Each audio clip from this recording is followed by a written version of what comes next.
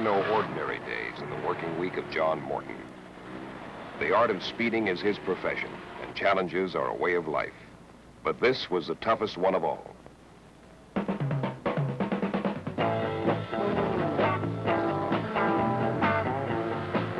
Morton and the Datsun team were rookies in the Trans-American Challenge Series. This was a grueling 10-race, coast-to-coast dogfight. Manufacturer versus manufacturer, featuring the superstars of small sedan racing. Teams from Alfa Romeo, Fiat, Volvo, BMW, and Datsun fought for a title defended by Alfa Romeo.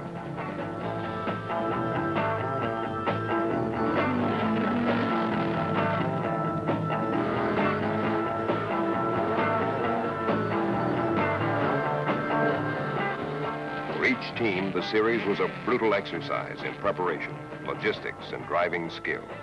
For John Morton and Datsun, it was an attempt to make the transition from showroom to victory lane in a single season, against all odds.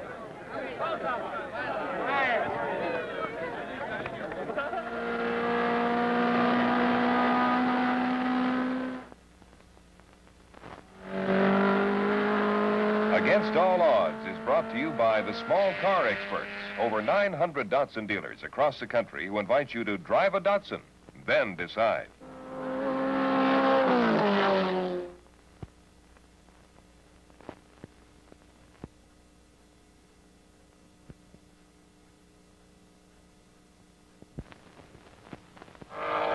Elkhart Lake, Wisconsin. The Trans-American Challenge Series roared into mid-season, with the small sedans putting on one of the best racing shows on wheels. The challenge is a 10-race dogfight, in which the car manufacturer comes out on top, based on a scoring system which awards 9 points for first place, 6 for second, and so on. As such, it's a proving ground for the proud factories of BMW, Alfa Romeo, Volvo, and a newcomer, the Datsun 510.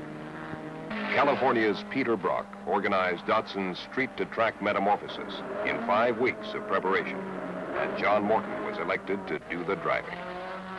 I try to be smooth. There's sort of a combination, I think, between extremely smooth and extremely fast that you have to define. I try to go as fast as I can and be smooth, and if I have to get a little unsmooth occasionally, I'm perfectly willing to do that. If I have to stick it out a little farther than normal to make the last extra tenth of a second, maybe for qualifying out, I do that too. Fresh from the drawing board, the little sedan was in good hands. He has a great appreciation for an automobile. When he takes it out, he knows exactly what it's like if you bend it, because he spent hours and hours building the car. And consequently, he's very, very sensitive about the automobile, and he never makes a mistake. And with this type of feeling for an automobile, you just can't help but be a good driver. Outnumbered by other teams, including defending champion Alfa Romeo, Brock added a second car, driven by Mike Downs. If Mike's car is running right, he's almost as fast as John. I mean, just really close. I think that there's a certain amount of competition between them, and yet Mike knows what his position has to be. The champion Alfa team was led by an established Trans Am roadrunner, Horst Quick. I would expect our only competition, providing the car runs well, as being Horst Quick. Quick has a knack for pulling seconds out at the last minute, and he's an excellent race driver. He drives hard when he's in the race, so I would expect possibly some trouble from him.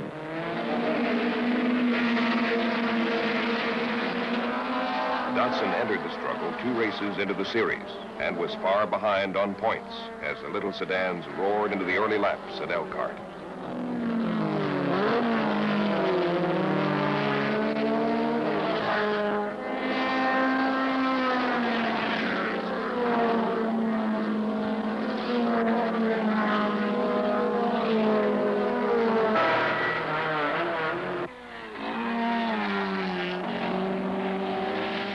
Tire problems put Quick and the lead Alfa into the pits, and Morton broke away to a 25-second lead.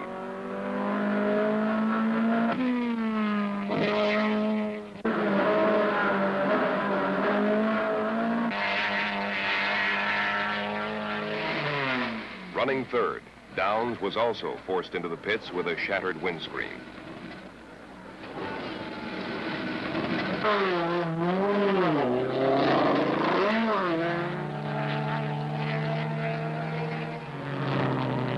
I feel real weak in an area or weak at all in an area, I try to concentrate on that one. Like almost every track, I think has a turn or maybe 2 turns that I know I'm weak on at the beginning, and I try to improve on those.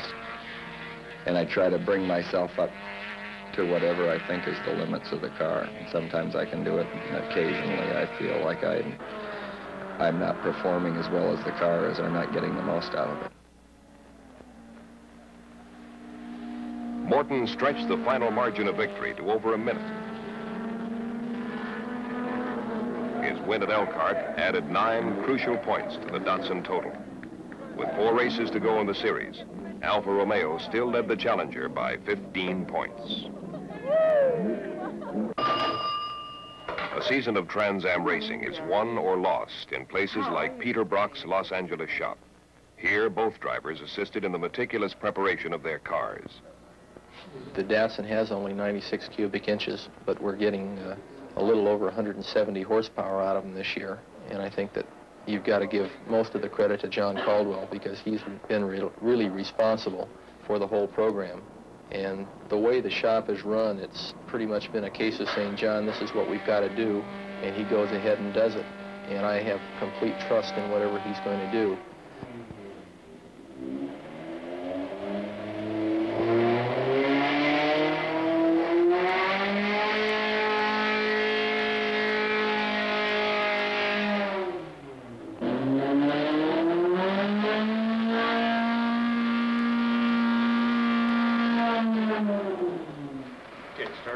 This is the off-stage aspect of professional racing, the hidden portion of the iceberg, where 95% of the winning is built into the ride.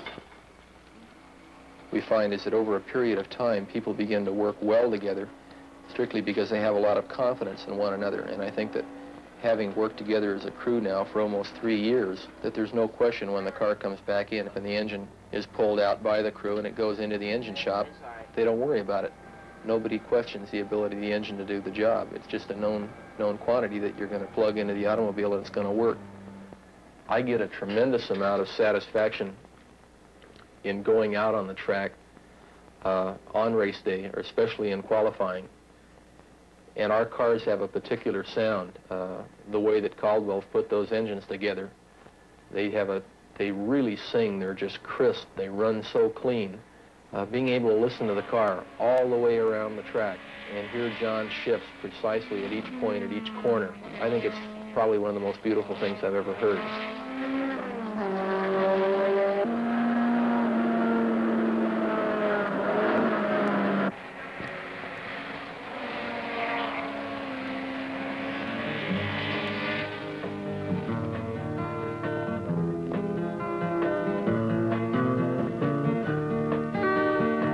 Kansas City, Missouri, Morton staged another letter-perfect race, leading all competition from start to finish. With time and the Trans Am season running out, the Datsun team had reduced Alfa Romeo's lead to a single victory. The thing that makes the whole team really work so well is they've got great respect for John's ability, and they know how hard he's worked for it. I mean, he's really paid his dues. You know, he didn't have any money, but he doggedly and persistently stayed at it. He just wants it so bad that he's going to get it. You know, there's 10,000 kids on the block that all want to be race drivers, but 9,999 of them, you know, there's some other diversion or something that takes them away. John is going to be a race driver. That's the real difference, because that's all he wants.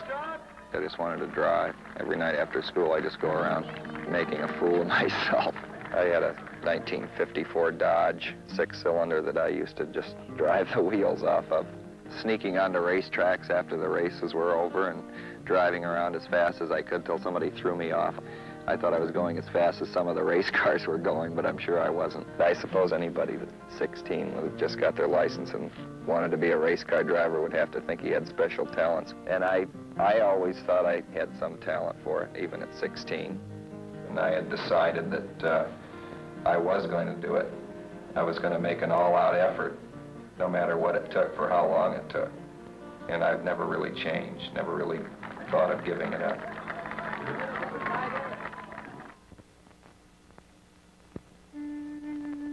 The Hopi Indian Reservation at Second Mesa, Arizona, where Larry Loma Yestua grew up.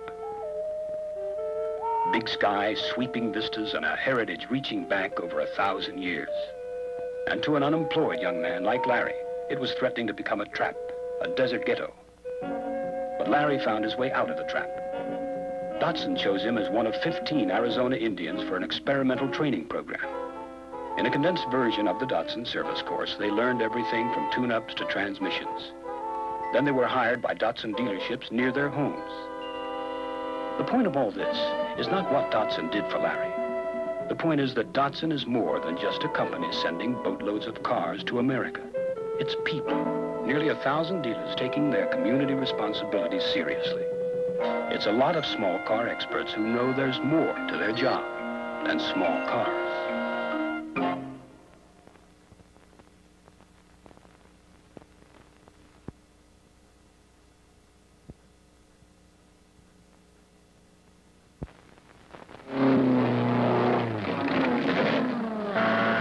Reaching a speed of about 122 miles per hour.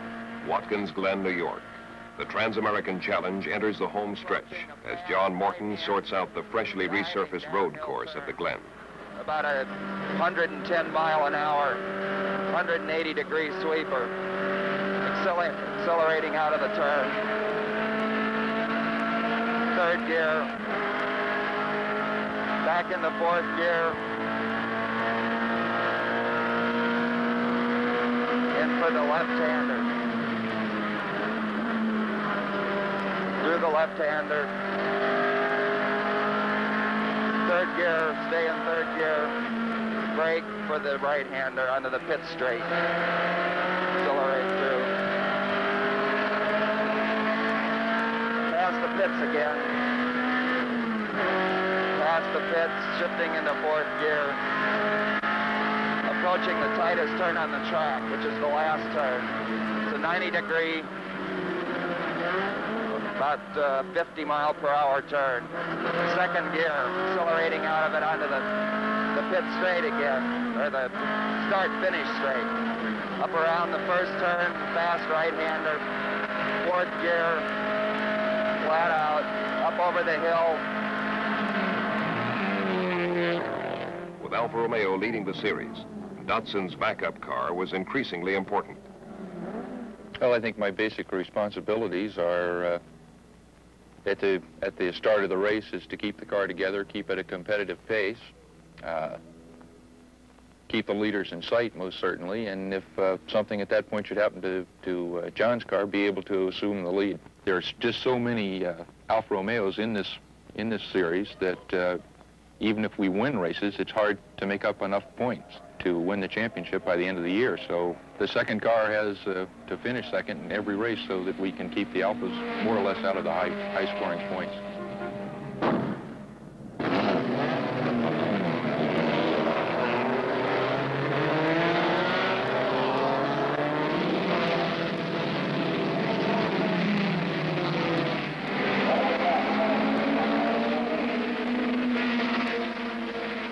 In a determined effort to halt the Datsun charge, the Alfa team put Bert Everett, a talented independent, in their second car.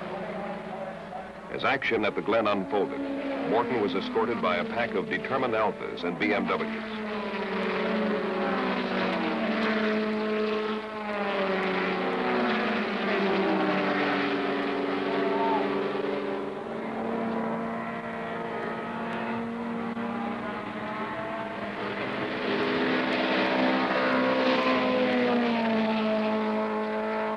Hard-charging trio fought to control the race. Datsun's Mike Downs moved into fourth place. A dusty shunt involving Lee Midgley's Alfa pushed him deep into the standings.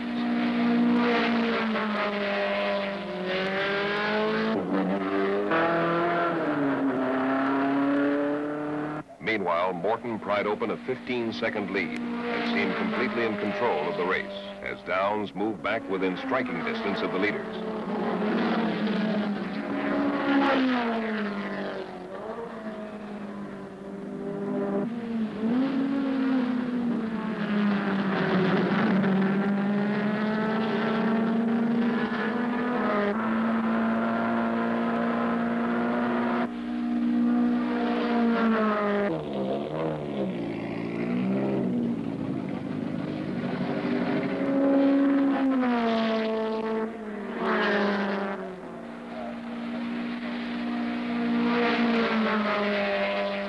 5 laps from a sure win, the impossible happened.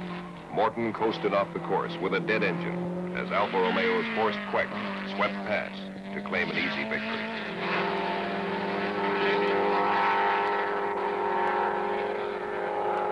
By climbing off the ropes after his early crash, Downs salvaged 4 season-saving points for the Datsun effort, finishing 3rd. Alfa Romeo was again in command of the Trans Am Challenge. This was a long day in the racing life of John Morton.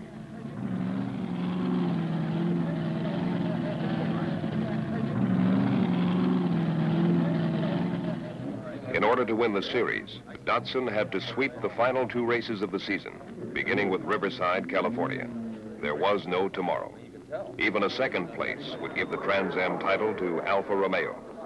As both teams played their final hands, strategy became tremendously important.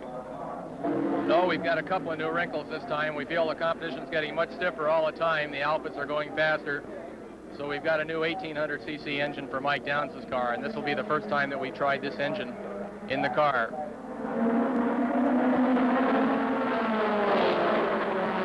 For the 2nd race in a row, Datsun's backup car came into play. Mike Downs led Queck during the early going with a larger experimental engine powering his sedan. With Downs in front, the Challenger sandwiched Queck's lead Alpha as a wave of hopeful BMWs waited for something to give.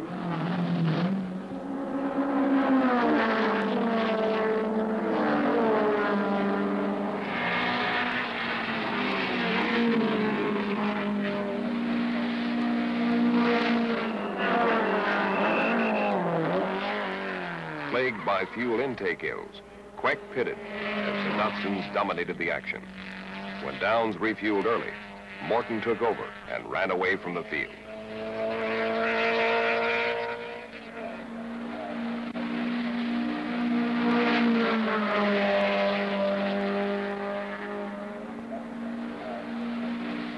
The season series would now be decided in one frenetic factory versus factory runoff.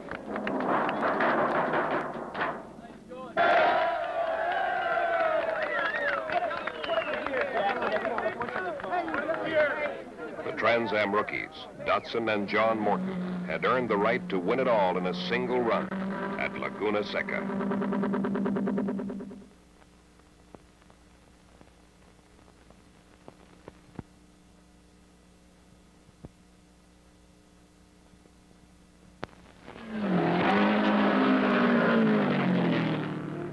I think you start working on yourself maybe a week before a race. It builds up to a peak, I suppose, by race time. And sometimes I sit down and consciously think about a race or think about a track and try to figure it out, how I can do better on a given track. I don't have any given ritual. It just sort of comes to a head by the time the race is there. Single-mindedness, in other words, not letting your mind drift during the course of a longer race, is probably the hardest thing, at least for me, to develop.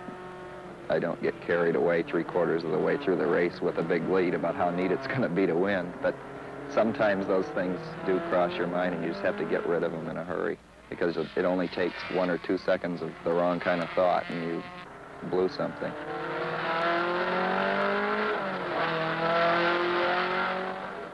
The 10-race Trans Am Challenge was decided during a go-for-broke, fender-busting run over Monterey's beautiful Laguna Seca Raceway. Cornered by Datsun's swift coming of age, the champion Alfa Romeo team was finally at bay. In a last-minute decision, the Alfa Romeo team decided they could go the distance without a fuel stop. This was a desperate piece of strategy that would gain 10 seconds or lose a championship. For the 9th consecutive race, Morton qualified for the pole position. Alfa's Horst Queck parked his ride a split second off the pace, and the scene was set. An entire season was on the line. Pluses and minuses will give you a game at last time.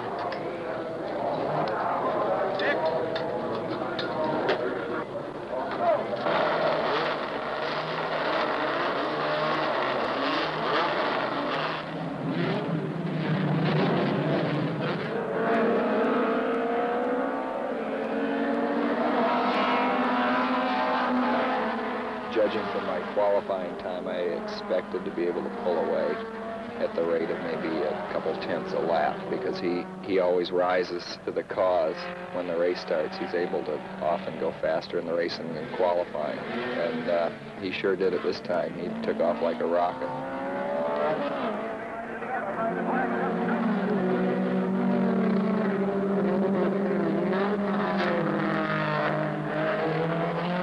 Minutes after the flag dropped, the season-long rivals thrashed away from Don Pike's third-place BMW and hooked up in a dice that seldom produced an advantage of more than 2 car lengths.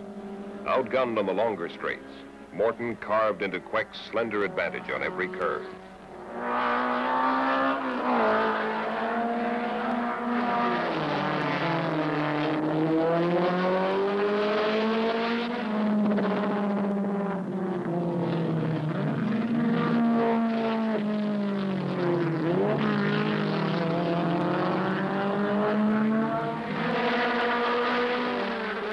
Well under his qualifying time, Queck pushed his Alpha to the limit, and sometimes a little beyond.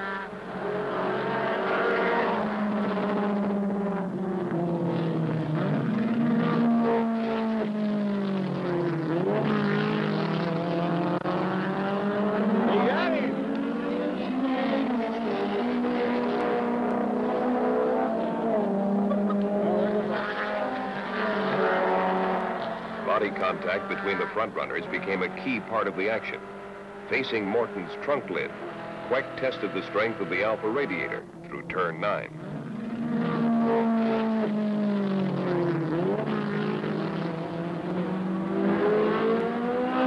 I realized that if I did get in front of him, I could expect another shot. We raced once before like this, where we both hit each other. If I had hit him, he would have been as wary of me probably as I was of him. If the race had gone down to the last 3 laps and I was right behind him, who knows what would have happened. I don't know what would have happened as far as bumping goes, but I owed him a couple.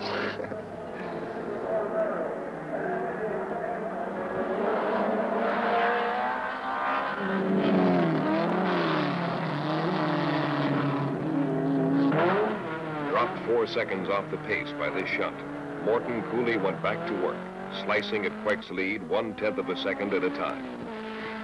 With the pressure on, the Datsun team expected Queck to run out of gas at any moment. Meanwhile, Morton added fuel right on schedule during a 9-second visit to the pits.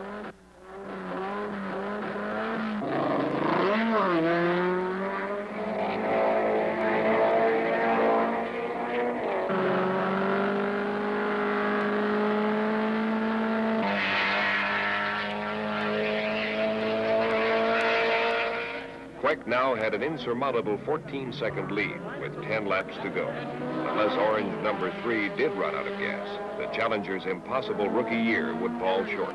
As time ran out, Morton cut the lead to 6 seconds, but all odds favored the defending champion.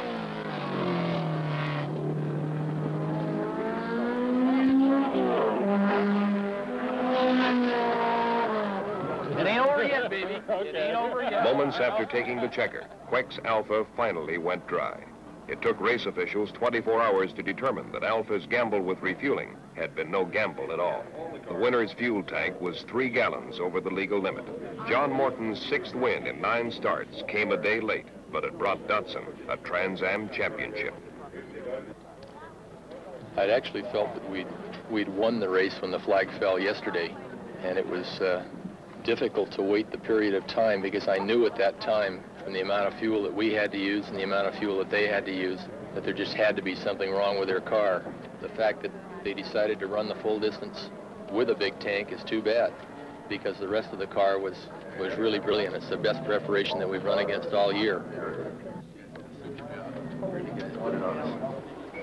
Everything except that. It was one of the best races I think I've ever been involved in. And I would have naturally liked to have won on the track, but it was a race that I know we both knew we were in a race. We can look back on it, I suppose, with some sort of pride.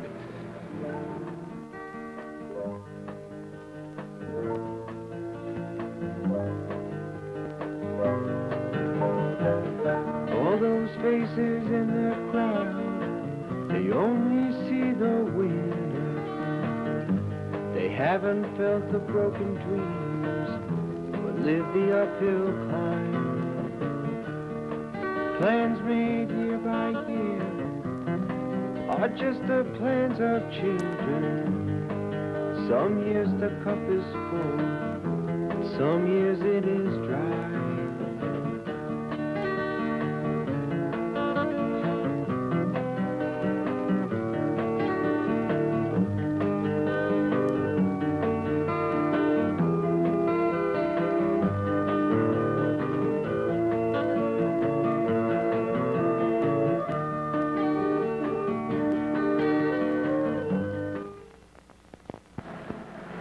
Against All Odds was brought to you by the Small Car Experts, over 900 Datsun dealers across the country, to invite you to drive a Datsun, then decide.